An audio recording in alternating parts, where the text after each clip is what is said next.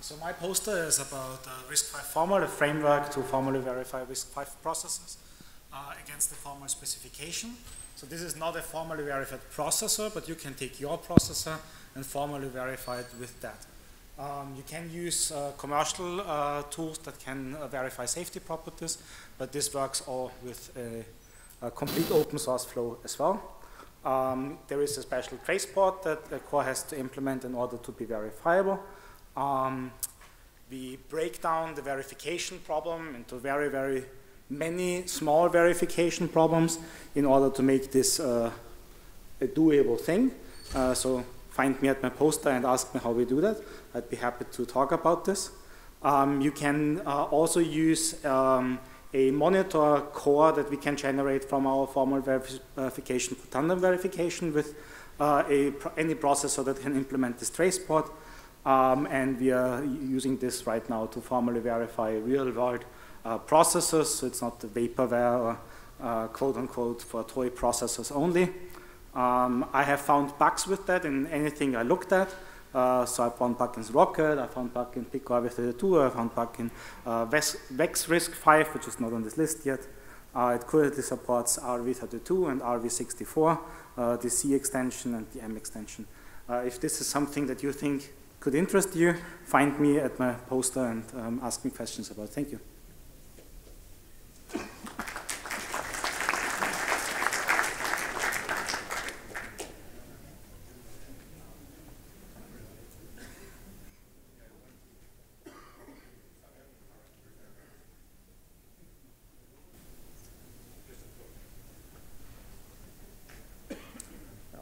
Hello everyone, this is Badal from Microsemi India. I'm the part of SOC group. I'll be demonstrating MicroPython running on the RISC-V soft core. So MicroPython is the lean version of Python 3, which is optimized for microcontroller. And so far the MicroPython is available for x86 and ARM architecture. Okay.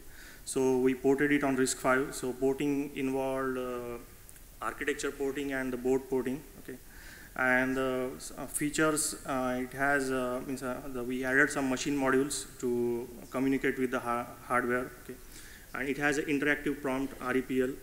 So through that you can through the Python commands, or also you can switch to edit mode and write the script and then run the script. Okay, so yeah, and then further we planned to add more advanced features, and then we will be making available it for on the GitHub. Okay.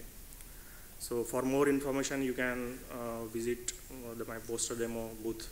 Thanks.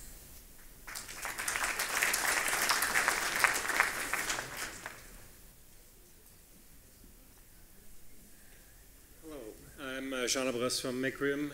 Micrium was recently acquired by Silicon Lab about a year ago. But our mandate at Micrium is to continue selling software irrespective of the CPU architecture. So we're the leading embedded RTOS and stacks for microcontrollers and microprocessors. So basically the products that we do at Micrium is a combination of real-time operating system, TCP/IP stack, USB host, USB device, CAN bus, Modbus, and a whole bunch of other protocol stacks. We also have tools. One is called MicroC Probe. It's a Windows application that allows you to look inside your target at runtime and display the current value of variables using gauges, meters, graphs, and so on. So a very useful tool for system verification and validating. We are also compatible with Seger's System View, which is a really cool tool to look at RTOS events in real time, as well as Tracealyzer from Percipio. So MicroSUS 2 and 3 are very popular RTOSes. I wrote these books. One is in 1992, 1998, and then the series of books at the bottom in 2008. We offer professional grade, fully supported RTOSes. We've ported the RTOSes over 45 different CPU architectures. We've been certified for avionics, medical, industrial controls, and even nuclear applications. MicroSUS 2 actually runs on the Mars Curiosity rover. It's been on there for quite a few years. So we wrote a number of books. There are 7 microCOS 3 books. Each one of the books actually target a specific CPU manufacturer. So we've done a book with Freescale, one with ST, and so on. So just about everybody in the industry. And we have 5 books on TCP/IP and 1 on USB. We've actually ported the microCOS 2 and 3 on the RISC-V architecture. It runs on the microsemi creative board using soft console, but we'll also be porting the operating system or the RTOSs on these other platforms that I list here. Thank you very much.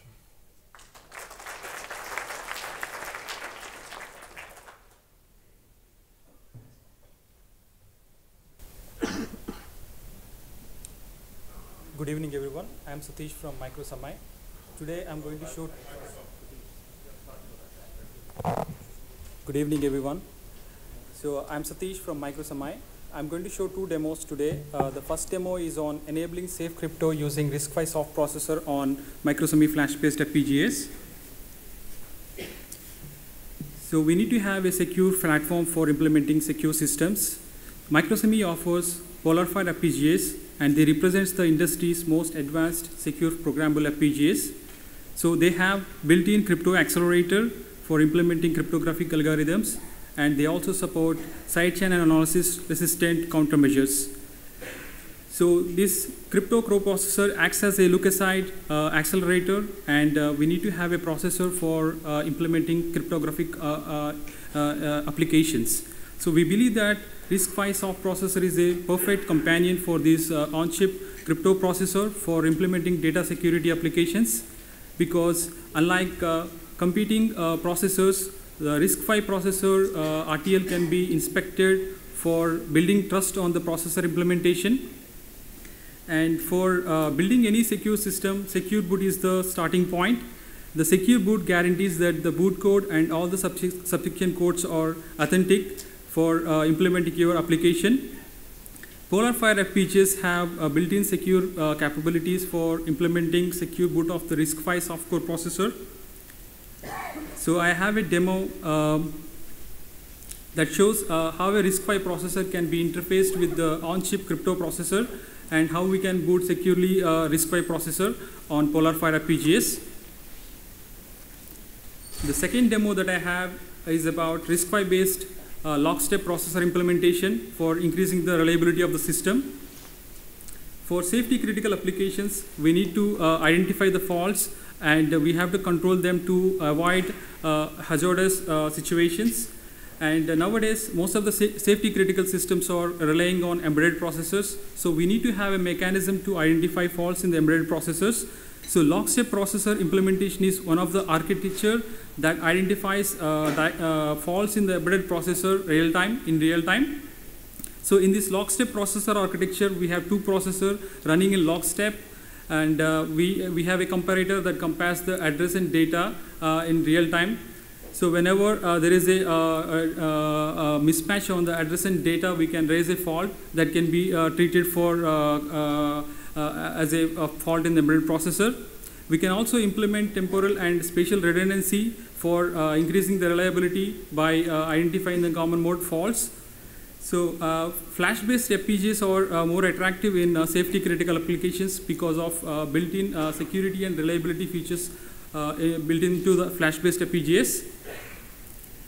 So I have a demo of dual-core lockstep processor implementation on flash-based FPGA, where we have 2 RISC-V processor running in lockstep, and we have also implemented time redundancy by having a 2 clock cycles delay between the 2 processors. And if you want more information about this implementation, please come and talk to me. Thank you.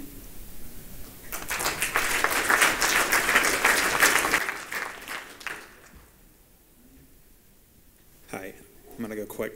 I'm Eric. So my poster is in relation to a proposed ISA extension I've been working on. The brief overview of this is it is designed to provide access to specialized functional units on some devices without crossing privilege levels. The idea is you have a number of engine resources. I call these engines, and these could be, specialized functional units, crypto units, whatever. It could also be a device. there's mechanisms for binding these to handles, and then states for controlling power consumption and other such things, virtualization and OS security mechanisms. So really briefly, how this originated. Yeah. So it started with an attempt to design a crypto extension. As I generalized it, it turned into sort of a generalized engines mechanism. I put it through a couple of rounds of discussion on ISA dev, and that came back with some good ideas. And it's, at this point, I feel evolved into sort of an IO instruction set. So this is still work in progress, so please come and talk to me if you have ideas. I'm interested to hear them. Thank you.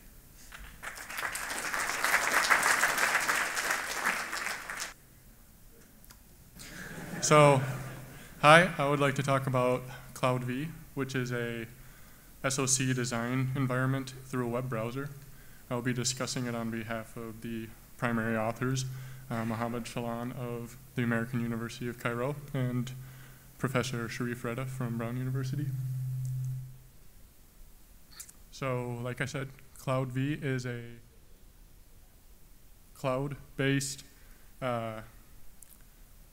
SoC design environment through a web browser. So there's a few high-level goals of the project. The first one is to provide a comprehensive suite of EDA tools, all the way from the high-level SoC like block-level designs and down through RTL and all the way down to the back-end tools. And it provides all of these through a common, very slick web interface that you can access from any device in the world.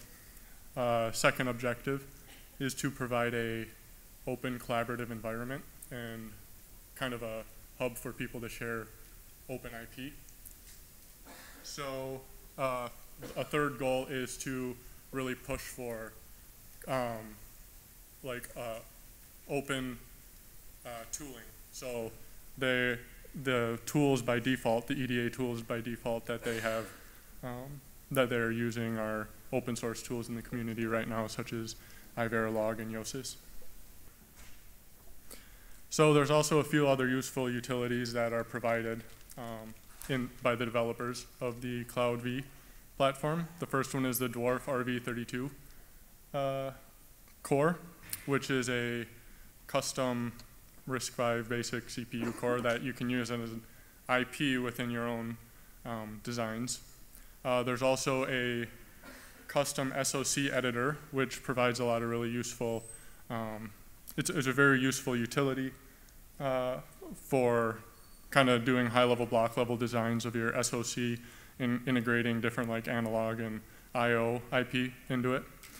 And a third one is called Beekeeper, which is a utility, another custom utility for doing hardware software co-simulation. So in your browser, you can step through like a RISC-V binary and look at all the signals on the bus wires.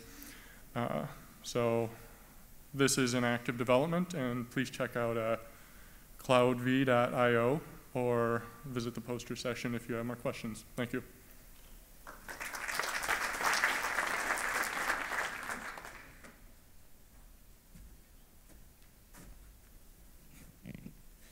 Okay, Minris is a company being active in the field of virtual platform development. We support our customers in implementing and implementing virtual platforms and using them for embedded software development before and after having silicon. And in the course of this, we developed a framework to easily implement custom processes. We called it DBT RISE for retargetable ISS environment. And combined with some code generation facility being part of the framework, we are able to generate quite easily and fast variations of instruction set simulators. In the picture you see this orange kind color, this is the framework, the green part is the generated one, and the blue one is the stuff which needs to be implemented by hand. And by accident, it somehow resembles the amount of code being part in of the various parts. Now, this can then be embedded, and this is the important part here, into some virtual platform, based, for example, on System C. One might ask, why another ISS? The point is that based on the experiences we had in the past with our customers, we focused on easy integration, performance of the simulation itself, and accuracy, as well as adaptability and extensibility. And to prove that this is not just a claim, rather we can do it in this way, we implemented the high-five as a programmer view, as an VP in a programmer view, which means based on the public available specification, we created all the peripherals and are able to run the software here. So if there's interest, just stop by at the poster out there and we can have a look at that. Otherwise, if you have questions, I'm around there. Thanks.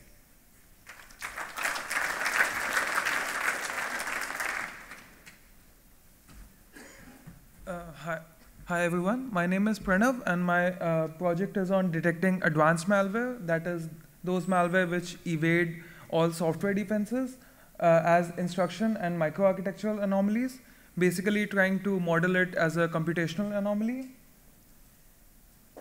So software and OS defenses detect malware, detect routine off-the-shelf malware like trojans, viruses, worms and backdoors with good accuracy. Say if we have an attack at the libraries level, as long as we have some kind of defense in the software stack below it, we will be able to detect the attack. But what they cannot do is they cannot detect advanced malware like side channel data leaks, row hammer, and analog hardware attacks, which directly affect the CPU. So what about these attacks? And the answer to the defense to these attacks is hardware-based malware detectors, which have been recently proposed. So closing of individual side channels would have limited coverage and would probably incur overheads.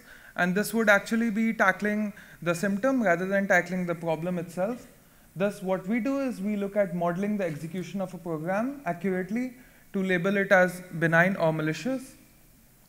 So I can talk about this later when if you would come by my poster. And our results on x86 have been good. We have tried it against advanced malware such as the floating point timing side channel, the row hammer attack, JIT spray, the prefetch side channel attack, cache and memory bus covert channel attacks. We have achieved true positives of almost greater than 99%, false positives of less than 1%, and very high AUCs.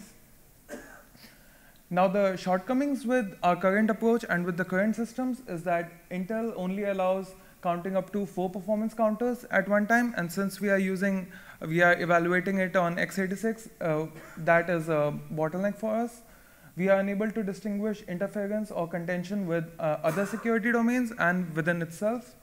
The coarse granularity of the performance counters plays a bottleneck, especially for those memory exploits which happen within like hundreds of cycles, and it has low flexibility in the amount of signals or low-level microarchitectural features we can use to train our classifier. So what we need is that the low-level microarchitectural monitoring should be fine-grained. Monitoring at multiple granularities should be possible. It should be programmable, and it should be low overhead. So we propose a RISC-V based solution, which is fine-grained. That is, we add signals in hardware, which we can later extract the data from. For example, contention counters. It should be programmable. That is, the software will choose the hardware signals, which will leak the information. And it should be low overhead in that we would design a hardware coprocessor, which would extract features and run the anomaly detection. You can come by my poster, and I can tell you more details. Thank you.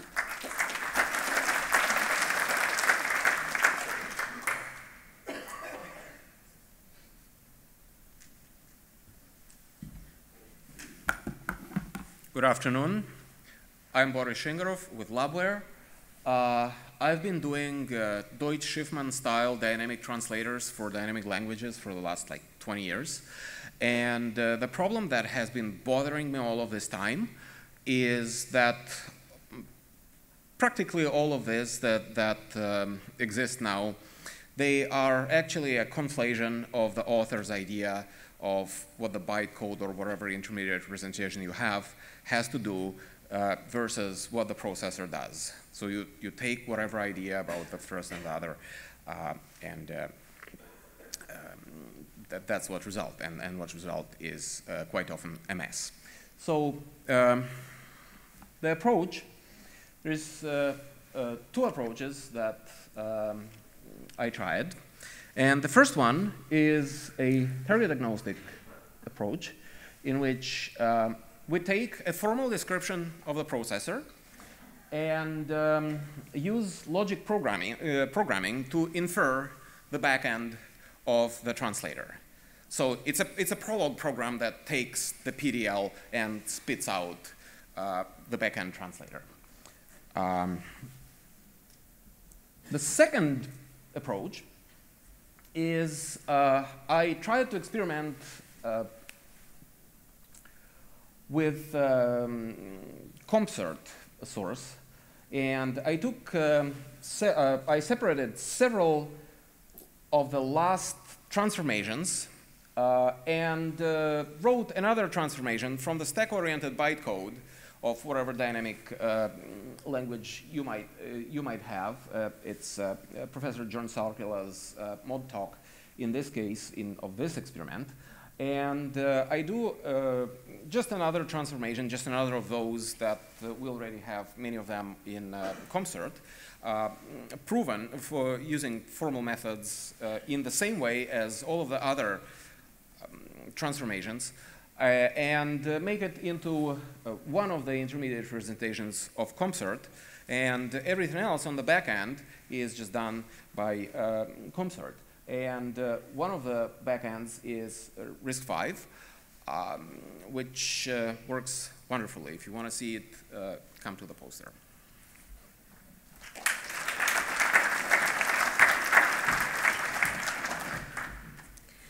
Hello, my name is Marcela Zachariashova. I represent Codasip company, and together with Harald Weiss and his team from Cortic, we created a very nice demo for the poster session. It's FPGA-based CNN hardware accelerator with the RISC-V processor. Okay, one picture is missing. Nevertheless, we will present products of both of our companies. So we will present Codasip Berkelium, RISC-V processor family, and Codasip Studio development and customization environment. And from the Cortic side, they will present AI Scale, which is a FPGA-based hardware accelerator. The demo actually consists of the FPGA board, which contains the compressed network, and also Codasip Berkelium core, which is the main interface controller. The FPGA board is connected to the camera system, and the purpose of the demo is object recognition of the images captured by camera. So you're very welcome to our poster.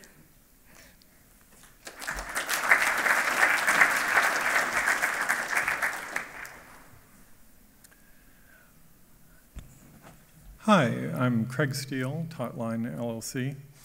I'm reporting on a port of the Riot operating system to the RISC-V, specifically the Hi-5 board.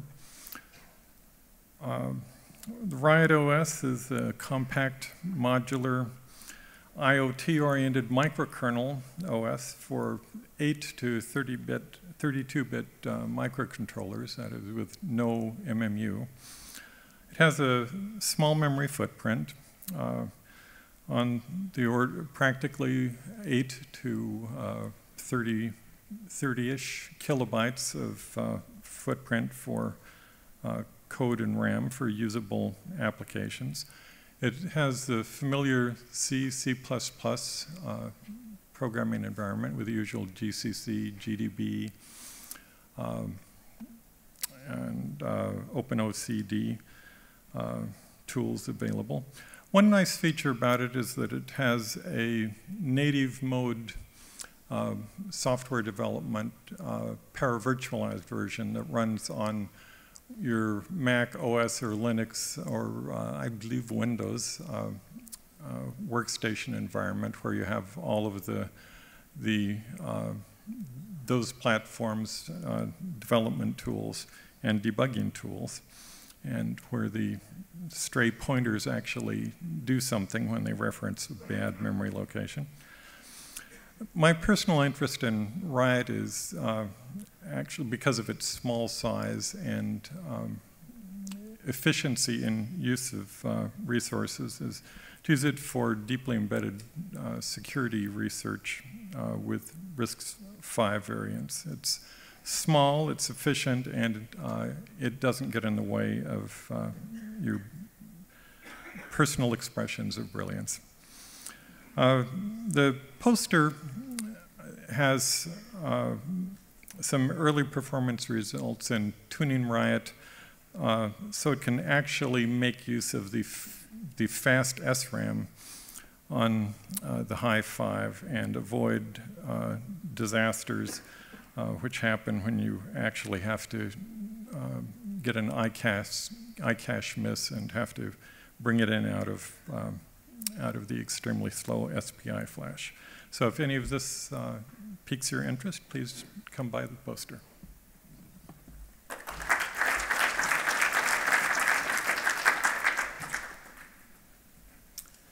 Hello, my name is Alexander and I'm from Syntacor. And our company, for those of you who are new to the workshops, specializes in the RISC-V compatible IP development. Yeah, so if you've been to workshops, maybe you've seen some information about our course in certain level of details. But for those of you who are new to RISC-V, just a quick recap. So currently we have 4 cores available in our product line, 3 microcontroller space and 1 application core. From microcontroller space, one of the cores we've open sourced. We announced that back at the previous workshop in Shanghai, and it became quite popular in the ecosystem. I know up to a dozen of different teams who are currently utilizing it, and a few are taking it through the tape-out process currently. And we also have Linux-capable core with memory coherency, caches, and SMB support. And all those designs are clean slate, stable, and available for evaluation right away, with all the collateral which is typically expected: SDKs, tools, documentation, and even silicon samples. But today, in the poster session, I will be talking about extensibility features. So some of the people today stress that continuously, what extensibility is one of the important features which this ecosystem provides, and we understand that. That's why we call our course baseline course. So for all of those, we can do as a service considerable customization. And here I just highlight at the very high level some of the extensibility features, which include both computational capabilities, which is more or less standard, as well as extended storage, things like addressable memories and register files, and explicitly addressable state and custom AGU and other features, as well as additional I/O ports and even specialized system behavior. And in the poster session, I will be prepared to discuss that in the next level of details. We also have some examples, and this all the data come from real prototypes, which also can be demonstrated, where by combining all those means together, we are able to show significant improvements from such customization. So here, for example, we did evaluation project for one of the potential customers, where we accelerated a set of cryptography algorithms, and we demonstrated speedups from 60 to more than 500 times. These are like real numbers from the hardware. at the cost of pretty modest increase of the core footprint. Thank you.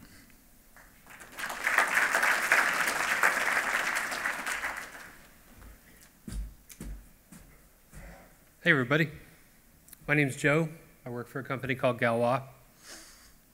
Galois's been around for 19 years. Most of what we do is R&D for national security. Government is our client most of the time. And we haven't done a lot of hardware until recently. And we got into hardware about 3 years ago. We have 2 posters out there, and I have a couple colleagues with me, and I'll summarize them now.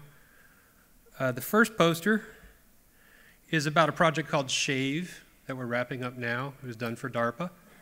SHAVE is about how do you build a high assurance system that includes both user level software, firmware, and hardware, and the entire stack has to be formally verified.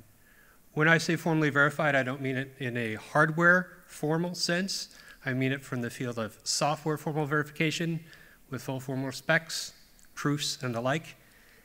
So this particular demonstration platform is a bump-and-wire encryptor. And so we have inside of it a formally verified AES on top of a Piccolo. This is work done with BlueSpec. We're now moving into a new phase, working on a new project where DARPA is purportedly, I say purportedly because we're starting next week, asking us to build a full-blown verification pipeline that'll let one verify arbitrary RISC-V cores, and in particular, verify formally specified security properties. So this says like the biggest formal method shop in the world is moving hard into formally verifying security on CPUs. The idea behind this project, which is called Bespin, which is riffing on a Star Wars meme, is about how do you state as a hardware designer what your hardware security goals are at a high level, in a single page, in a usable fashion from a hardware engineer point of view, and have a means by which to reason about that fully automatically so that you do not have to understand any new math or anything else. It's kind of like Jasper Gold on steroids, except for security.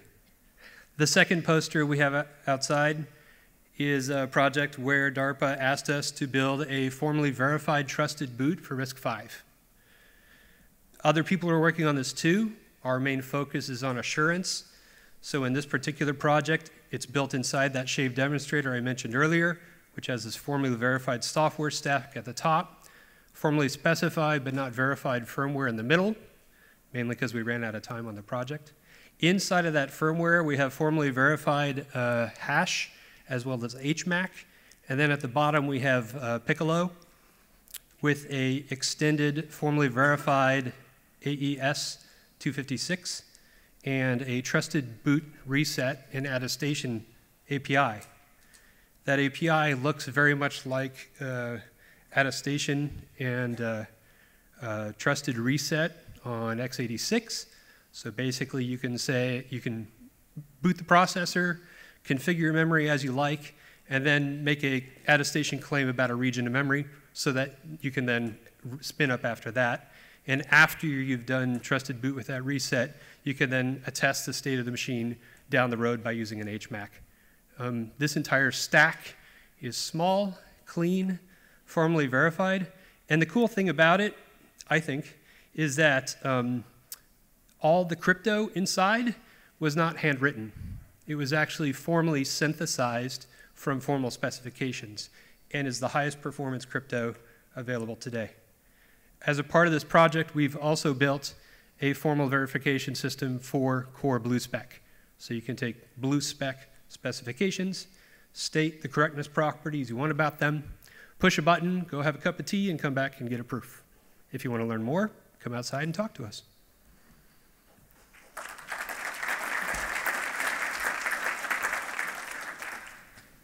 Hi, I'm Bob from Lauterbach. There are a lot of very sophisticated, elaborate posters here with a lot of code on them. And if you want a way to debug that code, well, we have a debugger. So that's what I have as my poster.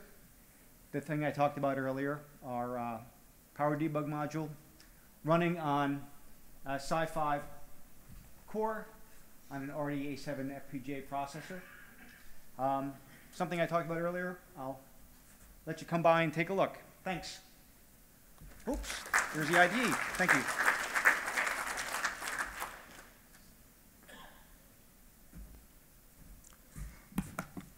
Hello, my name is Simon Davidman. I'm from a company called Imperius.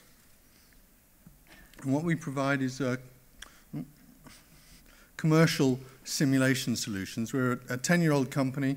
We've invested some 100 man-years of effort in building simulators and models for processor architectures. Our solutions range from very simple processor models all the way to SMP 64-bit simulators running Linux and SMP Linux and things like that. We've got customers that range from very simple processor stuff all the way up to architectural licensees at the high end of current processors that are out there. We license our product from single licenses through to enterprise-wide regression system farms for people who are doing a lot of software development. And our focus really is on the embedded software and the development of it. We believe that nobody should be building software without simulating it, in the same way no one builds silicon without simulating it. We're based in the UK near Oxford. And what we provide for embedded software developers is, I mean, the fundamental thing is fast processor models. And we have a library of some 200 of those, ranging, there's about 10 different ICEs that we support in there. And a key thing about our technology, it's integratable into other environments. And so people can use it in their simulation environments, whether it's at a hardware RTL level or more system level in there. We provide also a debug solution in there for multi-core, multi-processor, homogeneous and heterogeneous systems. And you can see what's going on in the software, but also what's going on in the platform in there as well as a source level or down at the instruction level. We provide from simple ISS, single processor, through to complete simulation platforms in there. And we have, as I said, a large library of processor models, but also behavioral components ranging from Ethernet to USB and things like that. We have tools which are OS aware, so it's very easy to port an operating system to a new platform in there. And it's designed, the simulator is designed to be used in regression systems and continuous integration systems. What we offer for the RISC-V processor developers, and we've been evolving this over the last year. We joined the RISC-V organization near the beginning of this year. And as I said, it's commercially supported. Yes, there are open source solutions out there, but our focus is on providing high quality models, high quality support, and high performance. We believe we're one of the fastest simulators out there. We can run at several billion instructions a second. For some things, full OSs of Linux and stuff will run at 400 or 500 million instructions a second. So we're very fast on desktop. We've implemented the RISC-V, a 32-bit, 64-bit, all a variety of different instruction sets. We've not yet finished the virtual memory stuff for porting Linux. We expect that to be a couple of weeks before that's done. So we have the simulator and the models. What we also have is tools to help you build better solutions. So we actually have code coverage of the instruction set, of the CPU model. We can do, yes, the platform and application and stuff. We also, and what we've releasing and announcing now is not only instruction-accurate simulation models, but also cycle approximate, where we can do timing estimation of simple processes and be able to get the timing data, the number of cycles that have been run, not just the number of instructions that have been run, and still run exceptionally fast, and not just stand alone in a whole platform as it's running. And we also have interfaces into the traditional performance simulators like Gen 5 and things like that. And we're also developing a sort of a corner case regression testing verification suite, because we think that it's very important to not only have conformance to the RISC-V standard, but also to be able to explore how the RTL you're building and the corners that you need to explore to ensure that it is correct and there aren't bugs lying in it. And we're also making our solution available so it can be resold or redistributed by partners, and we have existing partners in the simulation space in different ICEs where they take our simulator and actually provide that as a solution, as a commercial solution to their customers. And we've recently been working with Microsemi, and we're building a simulation platform of their platforms, a simulation model of it, and we can run FreeRTOS. And one of the things we'll be showing out in the session out there will actually be different simulation running. So if you want more information, come and see us out there. Thank you.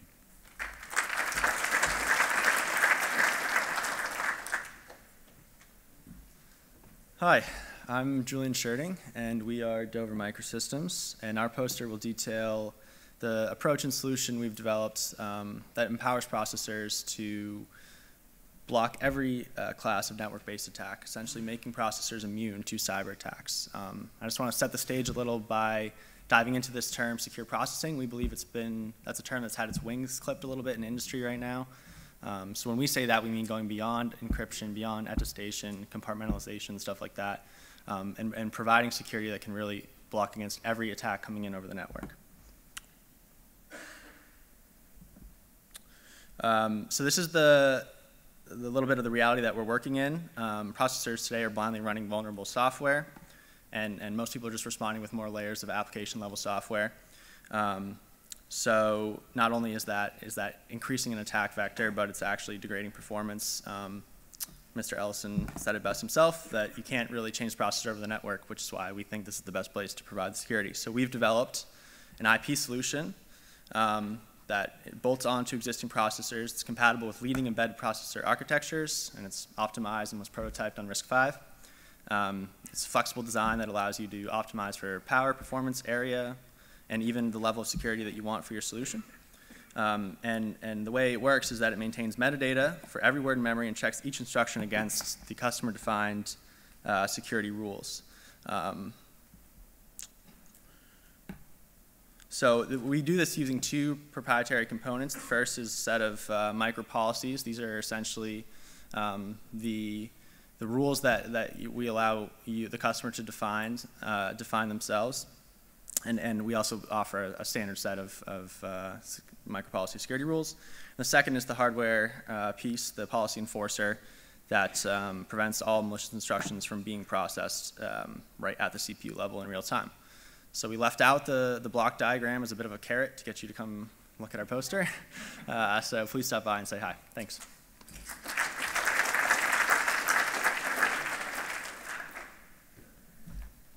So hello again. I am chair of the compliance task group, so this is a short update about our activities. So at the beginning, it's good to introduce compliance task group. So the purpose of compliance test is to confirm that your implementation of the RISC-V processor actually follows the specification. So that's the main goal of our group. This group started on the last workshop. Vice chair is Stuart Holt from Microsemi. This group currently has 19 members. We already did several actions. So we have had several meetings and email discussions. We created one kickoff document and 2 proposals on the specification of the structure of the tests. And I encourage you to come to the poster session to get more details about our activities. And also, I will try to explain the difference between compliance and verification, because these 2 terms are quite commonly exchanged. Also, I have one announcement to make. CodaSIP provided the first compliance tests for RV32E. These tests reflect discussions and proposals done in compliance task group. This package is currently under revision by compliance task group members like Imperas, Mentor, and Microsemi. And I will also present the future plans at the poster session. So we've discussed a lot of things, like if to have the reference model, more reference model, just Spike, and formal reference model. And we should improve the specification coverage, because right now it is tracked manually. And of course, we need to implement compliance tests also for other instructions. And we also need to define more comprehensive test framework. So please come to the poster session to get more details, and also please come to the compliance task group meeting on Thursday. Thank you.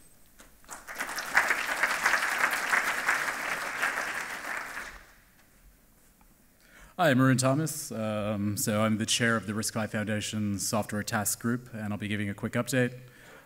So I am now, let's see. Oops, here we go. Okay, so the task group charter is essentially, it's a fairly simple charter. We're building the RISC-V software ecosystem, and we're standardizing RISC-V software interfaces. And there's been a lot of software ecosystem progress recently, thanks to all the community efforts. So there's been upstream support for our GCC, LLVM, which is in progress, bin utils. The Linux kernel was upstreamed, as you heard earlier, FreeBSD, Zephyr, RTEMS. There's also a lot of other stuff that's in progress that I wasn't able to capture on this slide, but you can find the full status on the software status page. So what's next? Basically more of the same. We're going to be doing more software porting and upstreaming, building out the software ecosystem. In particular, we'll be focusing on Linux distributions, so working with upstream, the upstream community to get RISC-V support into Debian, Fedora, OpenWRT, and Open Embedded. We'll also be working on the GDB and QEMU ports, and then in general, other software ports that the community would like to work on. We'll also be working on fleshing out the RISC-V processor-specific ABI specification and the supervisor binary interface as well. So I hope you'll consider joining the software task group and talk to me at the poster session. Just as a quick heads up, individuals can also join the RISC-V Foundation. You don't have to be, your employer doesn't have to be a member. You can join as an individual, and membership fees are waived for open source contributors. So if you're an open source contributor, please join. We'd like to get you involved in the software task group. And the membership application link is there. So we have monthly teleconferences. We meet on the fourth Wednesday of every month at 9 a.m. Pacific. And our next meeting is actually going to be in person on Thursday at 3:15 here.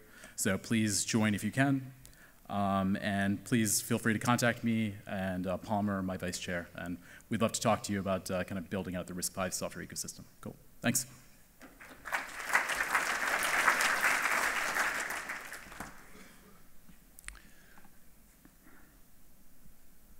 Hi, I'm Dave Patterson. I'm going to tell you about books. There's two of the architecture books that Hennessy and I did are RISC-V, as Krista said. Unfortunately, the second one's going to be available in 2 weeks. The good news is there's a brand new book. Andrew and I, at the last workshop, said, you know, I think there'd be a usefulness if we could make a very slim architecture book that also kind of say why RISC-V is a good idea. So we made the pledge to write the book, and we hoped we could have it done in time for here, so we self-published it. We tested it in Berkeley classes that Krista taught in September. That was the beta edition, and the first edition was done in time. You know, the idea was to keep it short. It covers all the extensions that have been defined. It's both a reference book. It defines all the CSRs, every single instruction is in detail there, as well as a general introduction and some code examples versus x86, ARM, and MIPS. And so we were able to get some people to read the book, and they liked both, you know, the shortness of the book and the kind of the historical perspective of it. And the good news is we will deliver it faster than Amazon. After I get done here, I will lug the books across and find a place over there, and Andrew and I will sell them for cash, US dollars, not Zimbabwe dollars. and we'll sign them for you. We'll have a very large poster, so you should be able to find us. Thanks.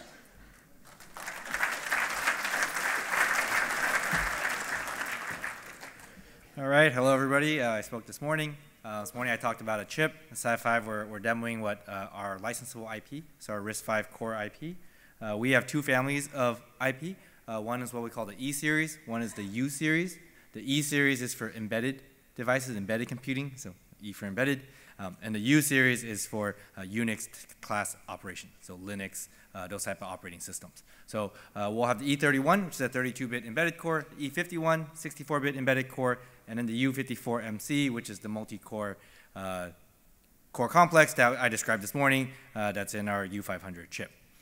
So what are we going to be demoing? We're going to be demoing debugging and development. So with our partners, debugging with Lauterbach, Seger, which is both debugging and ID environment, as well as Freedom Studio, which is the open source tool that Sci-Fi provides. In addition to that, we'll also be demoing multiple operating systems, both RTOS and Linux, so on our embedded cores. FreeRTOS on our FE310, RISC-V silicon, also on our FPGA platform, which has our cores on it. These badges that you have actually run Zephyr. And then the Freedom U500 FPGA, which is an FPGA version of the chip that I described this morning. We're going to be running Linux on that. So come by, ask us about our course.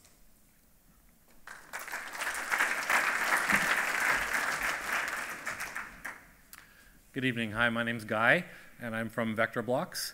I have a demo of a person detector. I've got two different instances.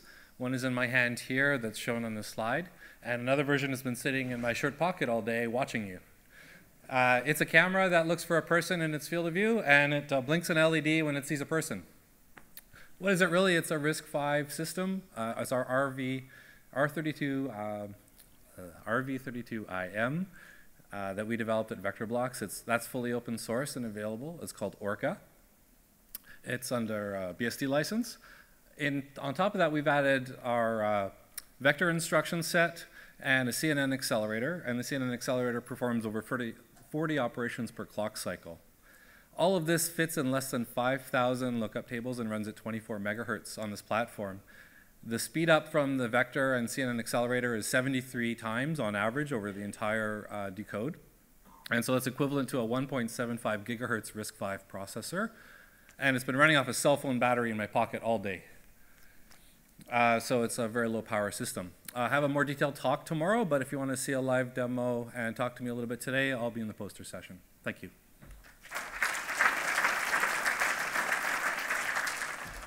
All right, last one. So I'm Murli Vijayaraghavan. I'm part of a team at MIT which has been working on formal specification of RISC-V processors and formal verification. So if you look at typical hardware verification, this is what happens. So you write your hardware in Perl or Chisel, and it's like meta-programming. You generate RTL from it, and then that goes through some proprietary software to get physical design, and then finally you do some magic to get silicon out of that. So typically, formal verification targets the RTL level. You can have system verilog assertions and so on, which targets RTL. But what we are trying to do is elevate the level of verification to the meta-programming level. We are supplying a platform called Kami, which is based on the Coq theorem prover. It was mentioned in one of the other fields, POSIX fields earlier. And this language is inspired by BlueSpec, which was also mentioned in another POSIX field. So we are providing a way to formally verify full system, full hardware system at the meta-programming level. And we were able to actually verify this multi-core n-processor system containing pipeline processors connected to 2 levels of cache hierarchy, and the processors were clearly implementing RISC-V ISA. And if you want to learn more about this, come to the poster session. And there's also a talk tomorrow by my professor, Adam Chipala, so you can attend the talk too. All right, thank you.